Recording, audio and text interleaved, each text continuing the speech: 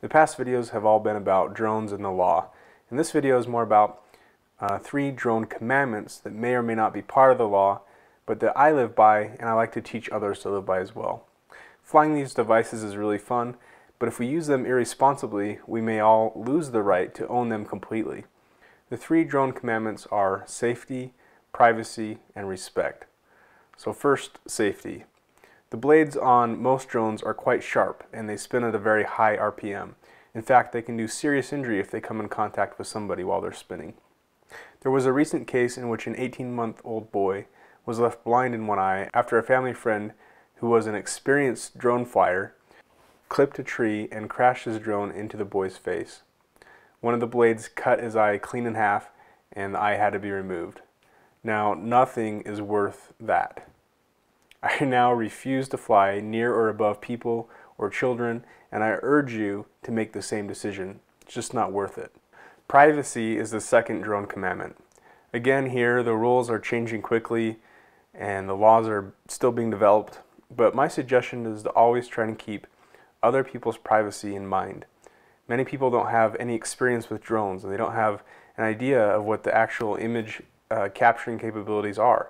And people fear what they don't understand. So it's becoming more and more common to hear stories of drone operators being accused of spying or being a peeping Tom.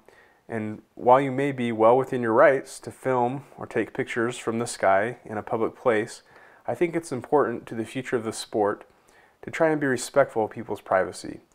Take, for example, this case of a young man that was flying at a beach. He's taking pictures of people on the beach with a helicopter plane. Yeah, can you guys hurry? I already talked to them, just come. Oh! Yeah, that's right.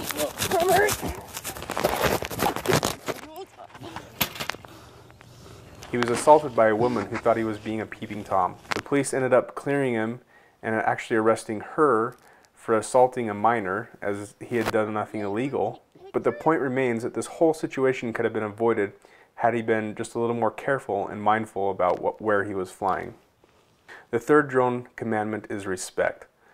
This commandment goes hand in hand with the first 2 commandments, but there are some times and locations where it just wouldn't be respectful to other people to fly your drone.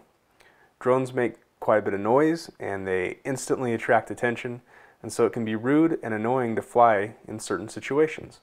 Here's a few that come to mind. Over a graveyard during a burial, at a state park where people are trying to enjoy the quiet, at a resort where people are trying to relax, over golfers at a golf course.